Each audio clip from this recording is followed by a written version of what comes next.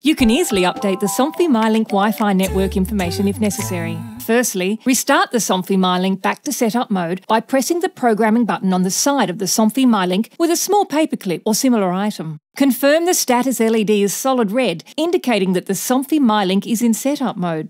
Then go to your smart device Wi-Fi setting and connect to the Somfy network. Go to the menu on the app. Select Edit and choose the Somfy myLink you wish to edit. Next, select the network field and choose from available networks. Choose New Network and enter the password if required. Once configuration is complete, press Continue.